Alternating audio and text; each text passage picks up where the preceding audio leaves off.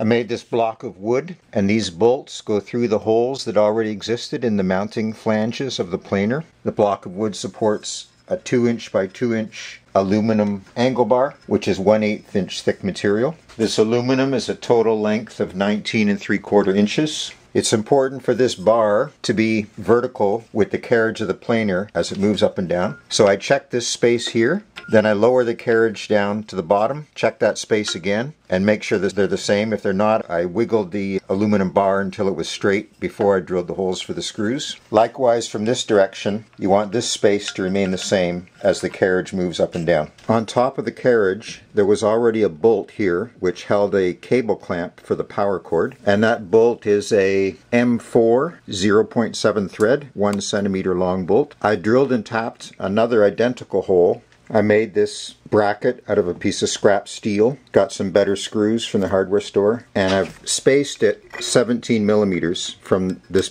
part of the aluminum because that's how much room is needed in order for the up and down mechanism of the Wixey to clear. I glued rare earth magnets to the bottom of the Wixey Readout using this instant bond. An alternative would be epoxy, and those magnets will lock the readout to the metal bracket that I made, but still make it easy to remove. Plane that to 2 inches thick, and with digital calipers it measures 2 inches plus 3/1000 of an inch. And on the other side it measures the same. And I planed that with the carriage locked in place, and I'm going to leave it there, and that'll be my reference to calibrate. So now the Wixey Readout is gripping onto the steel plate with the magnets. The instructions for the Wixey say to mount this vertical scale so that the top of this base is even with the table, but that would mean the readout would have to be down here, and I want it up there tucked away, so I'm going to use a different method. Since the carriage is locked in the position that will plane a piece of wood to exactly 2 inches, I'm going to slide this scale down till the 2 inch mark is right at the top. Now, holding the scale in that position, I'll transfer the lines for the holes that are in this frame that holds the scale onto the aluminum, and then drill corresponding holes into the aluminum and bolt the scale on. That'll keep it in that position. I drilled those holes in place without moving anything. So now the Wixey scale is bolted to the aluminum. There is a nut for one of the 2 bolts that holds the Wixey ruler to the aluminum angle, and you can see that it's a short bolt so that it doesn't project too far out, otherwise it would catch on the back of this display. And there's a little bit of play there just because the holes are larger than bolts, which is handy because now with the magnets holding this in place, I can move the scale to get that exact 2 inch line right on there that I want. This can lift up to tighten this nut. I'm still good. This block of wood is 1 7/8 inches wide, which gives me just a little clearance in here between the Wixey and the aluminum fence. On the other side it's hitting the bolt, whose position was already tapped into the casting. So I kind of came out lucky there. I think if I was doing this again, I'd make this 2 inches wide, which would give me another 1/8 inch spare. Under this cover are 2 AAA batteries, so they can be replaced without taking everything apart.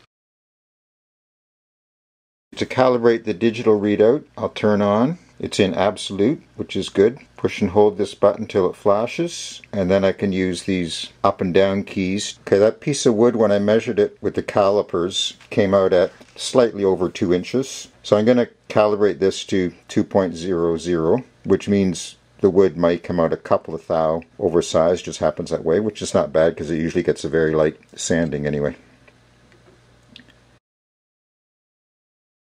I'll do an accuracy and repeatability test, and here I'm going to raise the carriage to 1 31/32 of an inch. Then I'll lock the carriage in place. This same piece of wood that I used before, I ran it over the jointer again to get a dead flat surface.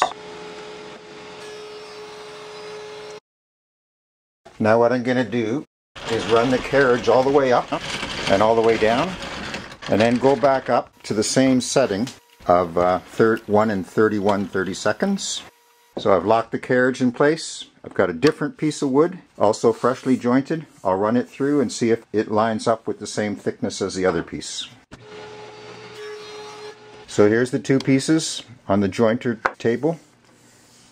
and I cannot feel any difference in height there. Very powerful tool to be able to thickness plane a piece of wood, do some other work, come back and thickness plane another piece of wood to the exact same thickness. Very handy in a project. Here I'm going to go for 1 inch. Here's a piece of wood freshly jointed. Pretty impressive.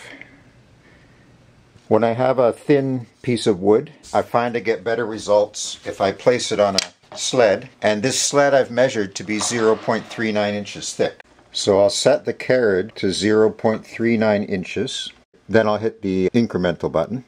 So that puts that point at 0. Now if I want to plane that strip to 0.25 inch thick, I can just come up to the 1/4 inch, lock the carriage. We get 0.252. Pretty good, close to a 1/4 inch. Here's a bug in the software you should be aware of. That's set to 1 inch. There's 25.4 millimeters in an inch, but when I hit the millimeter button, it goes to 26.2. So there's an offset, and that offset is consistent at any level. So what that means is, if you calibrate in inches, you can measure in inches. If you calibrate in millimeters, you can measure in millimeters, but you can't switch back and forth without recalibrating. So that's just good to be aware of.